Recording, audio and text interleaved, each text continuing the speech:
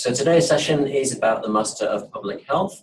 We have an expert from the university to speak to us and also a special industry guest. So I'm going to hand over to those guys to conduct the main session, and I'll be back at the end to help answer any of your questions. Thank you.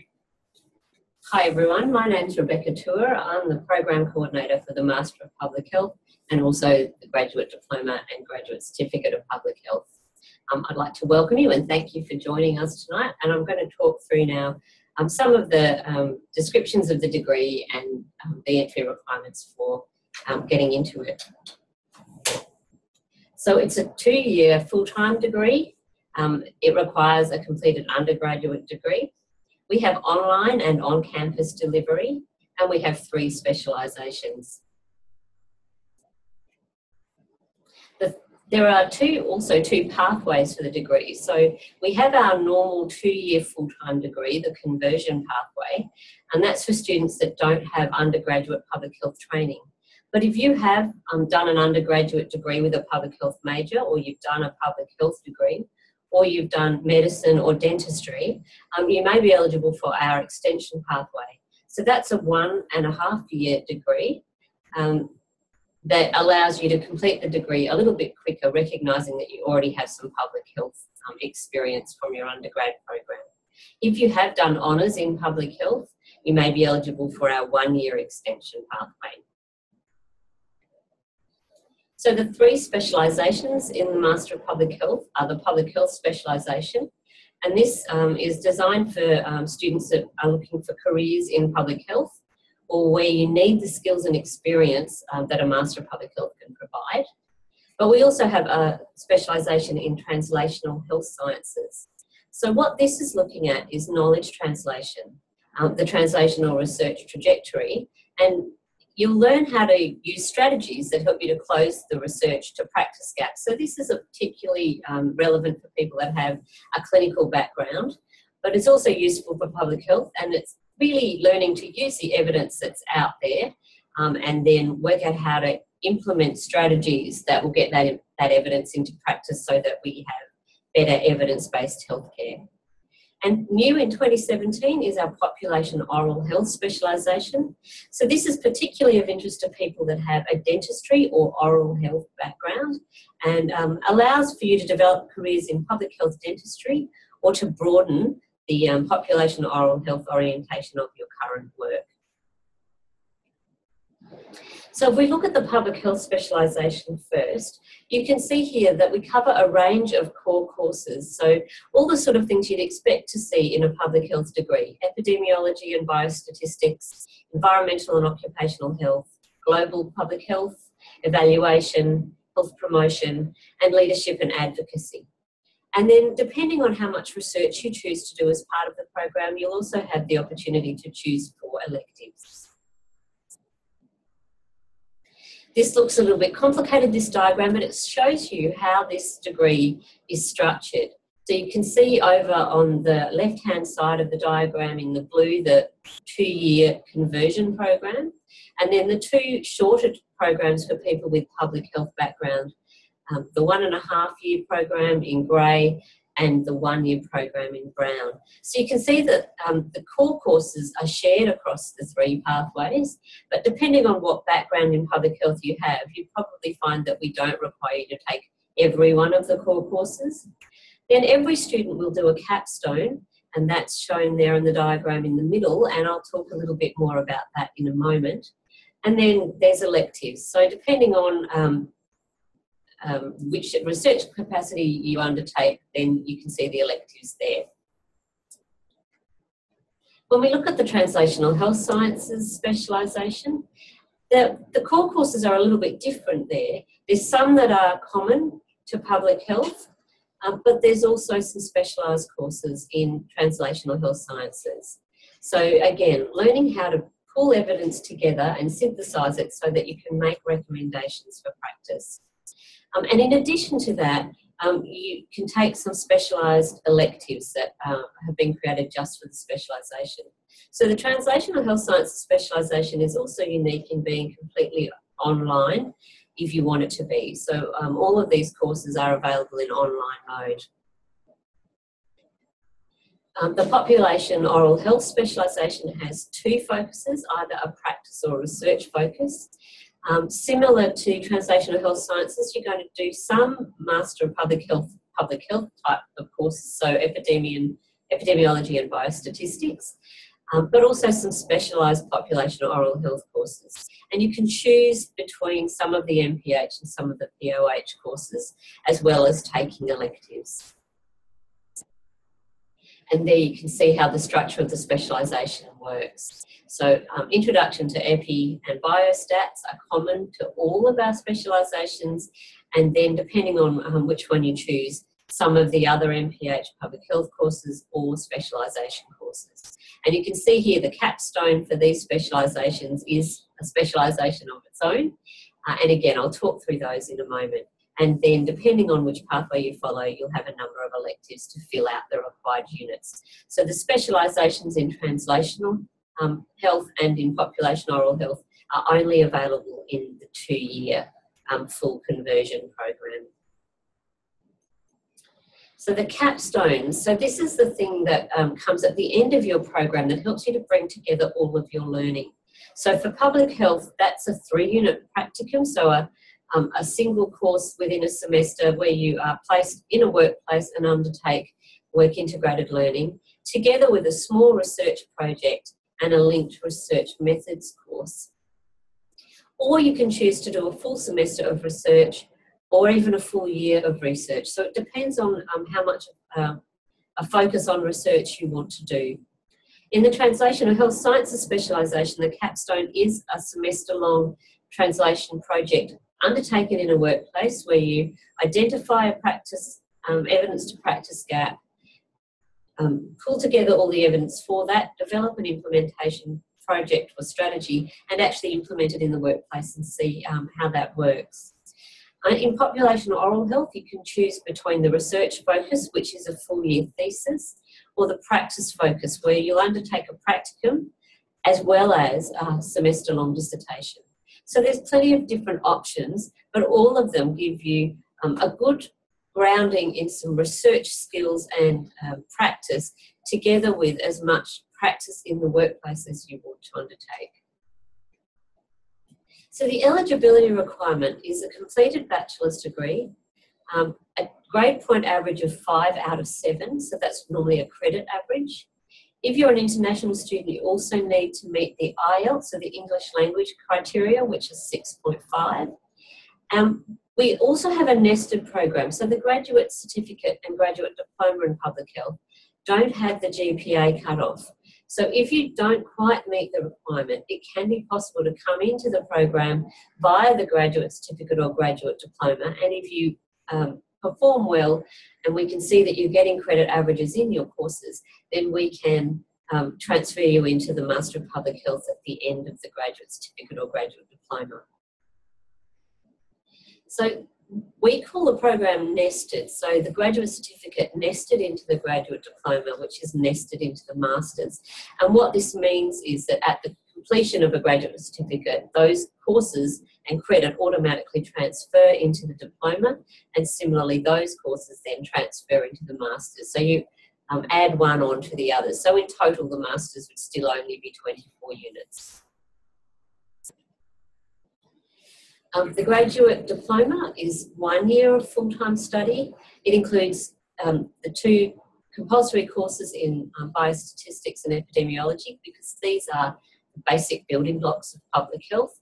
And then you choose other courses from among the MPH core courses, and you have 4 electives. The graduate certificate is a 6-month or 1 semester full-time program, and you can choose any 2 core public health courses and any 2 electives. And you can also undertake cross-institutional study if you want to, picking a course that's available at another university. So these programs can be taken part-time or full-time, but here just shows you how long it would take if you were to study in full-time pattern. This graduate certificate is possible to undertake it completely online by choosing the online courses that we have available, which is the majority of our core courses in public health and translational health sciences and some of our electives. We also have a policy for recognising and granting academic credit, so from any prior learning. And that's, we use that policy then to work out what credit you'd be eligible for on a case-by-case basis. So when you're looking into the program, if you want to investigate whether you'd be eligible for any credit, you can certainly contact me and I can have a look at your circumstances and give you some advice about whether that would be possible. So we have a strong emphasis in the Master of Public Health on career readiness. So as I mentioned before, we have a practicum now that's required for all students who don't choose to do a dissertation or thesis. In addition, we have a mentoring program that will be commencing next year, where we'll be linking students with alumni of the Master of Public Health. The program has been going for over 27 years. So we have a lot of very experienced public health practitioners working across Australia and across the world who are really keen to support students to develop their public health skills and advise them about their career trajectory. As well as that, every student's offered customised study planning, so we can help you to choose the courses and electives that are going to best match your career aspirations. So thinking about careers in public health, they are many and varied, and not all of them will have the words public or health in the job title. So our advice to any students thinking about public health is that you need to be really creative when thinking about career opportunities, because the skill set is very relevant across a lot of different areas. So there are options in government agencies, and increasingly that's including non-health portfolios. So government departments like communities and families, education, planning and the environment are all areas that are now employing people with public health qualifications. And more and more, local government is also needing public health qualified people to undertake the work that they do. Particularly if you're in South Australia, the South Australian Public Health Act requires local government to deliver on public health outcomes and have public health plans. And so public health trained staff are being increasingly needed in that area. You can also find yourself potentially working in non-government agencies that are in the health and social care space. So for example, the Cancer Council or the Heart Foundation. And within industry, and including increasingly in the aged and residential care sector. And a lot of people with public health training do go on to work in research, either in research institutes or within academia. And as you can see here, the roles that people undertake can really span the wide range of skills, from practice, policy, research, advocacy, right through to program development, delivery and evaluation. So really big picture right through to working one-on-one with people, and all of it we would call public health. When we have a look at who's graduated from the Master of Public Health at Adelaide Uni over the last 27 years, we have, as I mentioned previously, we have academics, we have public health practitioners and leaders in health-related government and non-government agencies.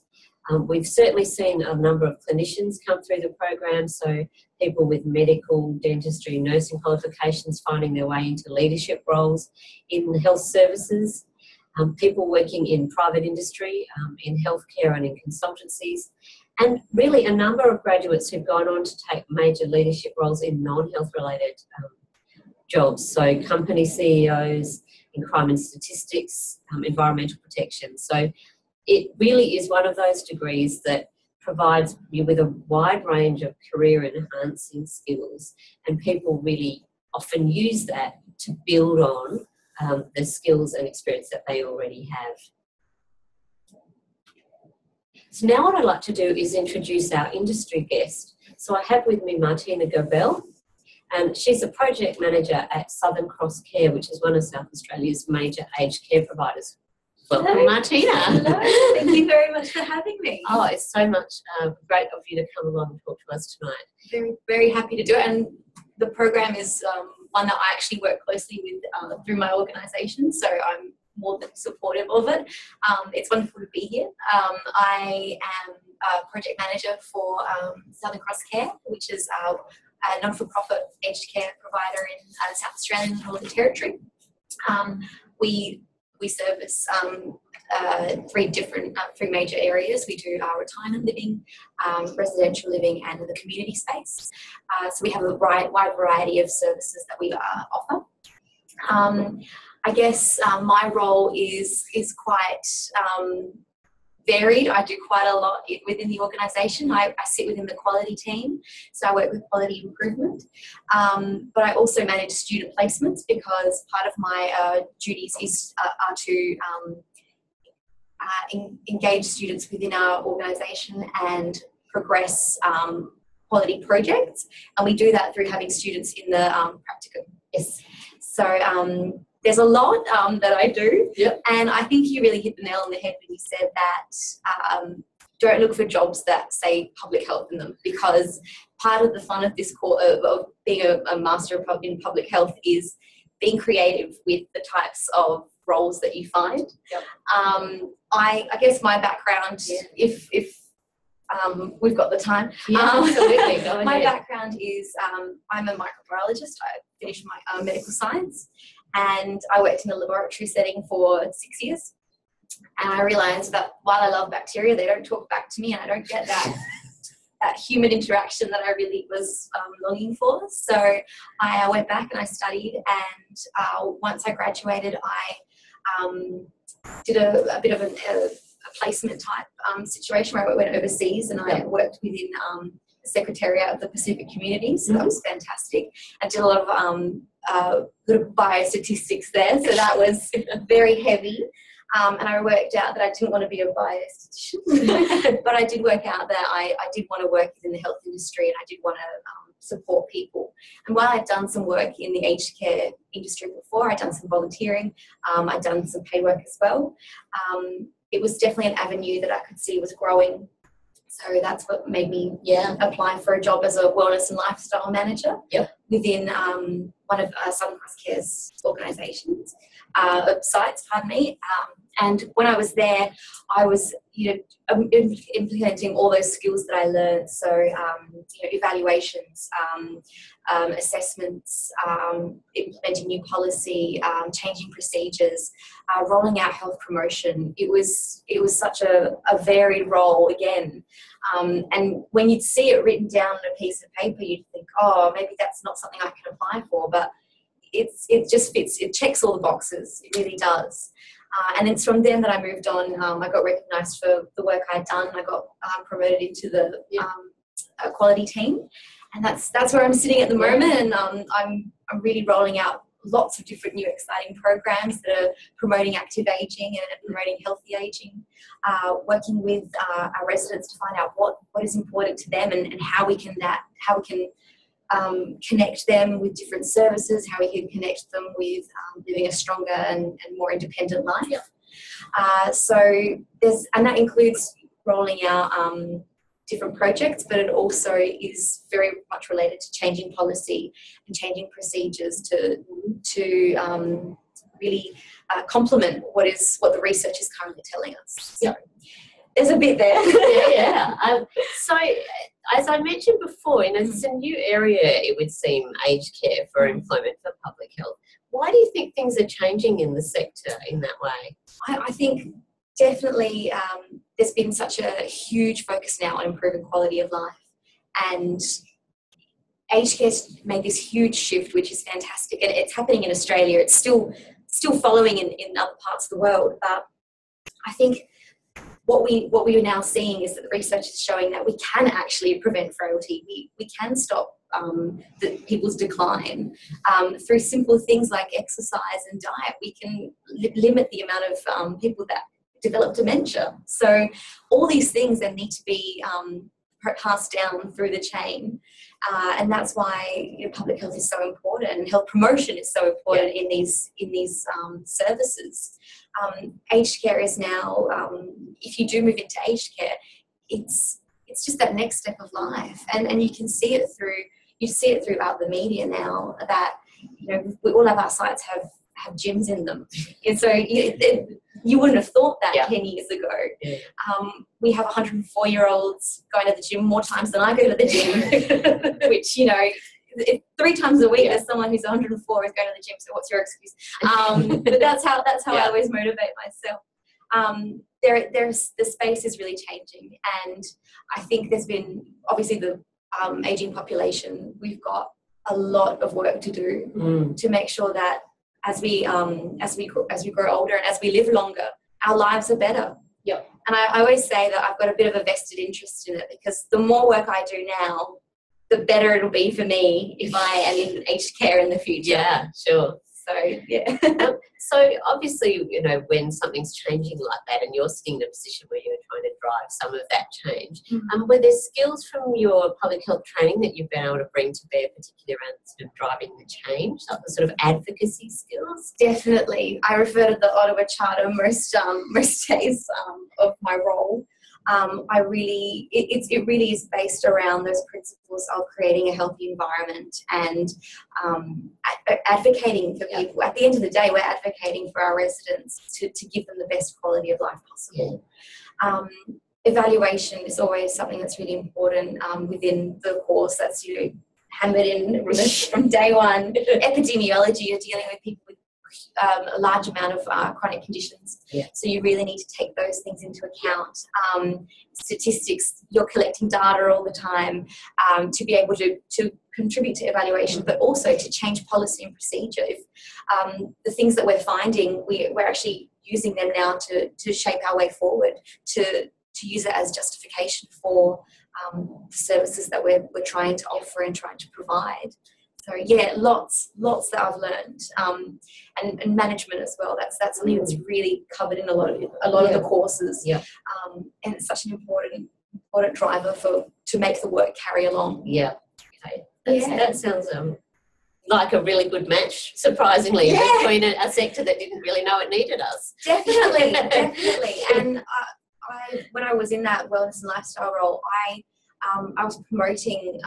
You know, people to get in, health science students, public health students, to get involved in that area, because it's such a growing area, and it's an area that previously hasn't had as much expertise. And it's great now that we're getting these students that are really developing their skills and really moving the system along. Yeah. So I would definitely encourage people to look into those alleys where they're not quite sure that there is an opportunity for public health, because more often than not, I think there will be. Yeah, and it's a great example of how you can kind of think about the skill set and then match it to lots of different areas. So aged care is just one of those examples. Definitely. Those same skills can be used across the board. And I've always had a passion for education, so I try and incorporate that into my role, and I work with a lot of students to pop them into placements to roll out these activities and programs.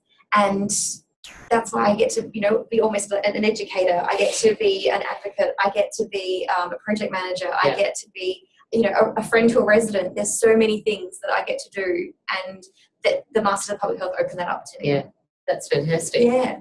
So have you got any advice for prospective students if they're thinking about a Master of Public Health? Do it. Definitely do it. I'm a perpetual student. I had a lot of different options of what I was going to do to progress myself, and the Master of Public Health just made sense. It's a degree that you can actually do mostly online if you are working as a professional already. It builds on skills you probably already have. Because I was already in a medical type industry, but I still needed to work up some of those public health contact hours. Yep. So that actually was quite rewarding for me, because I did a bit of volunteering. I did a little bit of extra advocacy work, which again really highlighted where I wanted to go, and that aged care was something that I was very interested in. Yeah. I would definitely, if I had the option of looking at different courses and potentially doing something different, I would still do a Masters of Public Health. I think it's been so valuable and so beneficial for progressing forward. I'm very, very supportive of it. Fantastic. Yeah. Well, I think that probably is all we have to say tonight. But we're very happy to hear some questions if we've got some from the participants. Yeah, sure. Got one question coming here. What advice would you give to someone starting their first job in this field? So, Martina. Okay. I think be open to possibilities and be open to really advocating your role. I think a lot of employers are still, they're not quite sure. They see Masters of Public Health and they think, great, but then they're not sure how to unpack that. So I think really advocate for how you can promote their business, promote their services, improve their policies and procedures, and make the company better.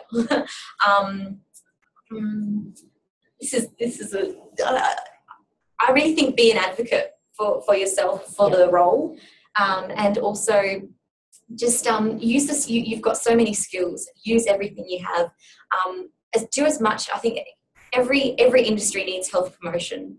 Be it, even if you're working in an office, the health promotion there is let's create a healthy environment for your team. Even if you're working, on a water treatment site, there's things that your employees can do to get outdoors. If you're working in aged care, there's things you can do for your customers.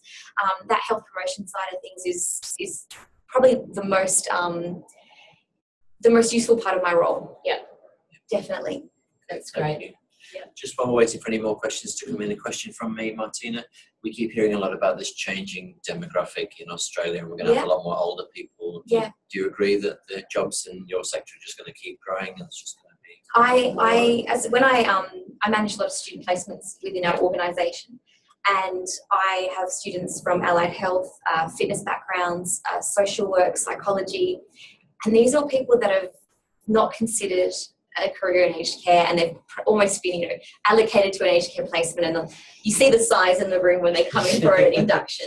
But I challenge them at the very start to show me if they haven't learnt a lot from this experience, and if they haven't seen the value of their particular role within the organisation. We have a lot of exercise students too, and they are the kind that they want a lot of the time go into the career to be working with elite sports people. But unfortunately, there aren't that many elite sports people in Australia. But guess what? There's a lot of people over 60. So I always try and show people what they can do, and the amount of variation within the aged care industry as well. You're getting more and more people that are active and socially engaged, and they need that extra stimulation. They need that extra support, and that's why it's a growing field. I would advocate for everyone, get into aged care. There's going to be a role for you in aged care. Okay. So a growing sector, and a sector that's getting more interesting all the time. So fantastic. Okay. Have any more questions coming through there? No? Okay. Well, from me, thank you very much for tuning into this webinar. It will be recorded and online if you want to watch it again. And I'll leave my guests to say thank you as well. Yeah, so thank you very much for joining us, and thank you, Martina. That was inspiring, I have to say. I want to join aged care now as well. Good. Thank you so much for having me. And I hope you do get something from it. I love my job, and I wouldn't be here without my masters. So fantastic, really happy. Great. And you can find all the application details on the University of Adelaide's website. Just go to Degree Finder on our homepage and follow it through from there. Please get in touch. Thank you.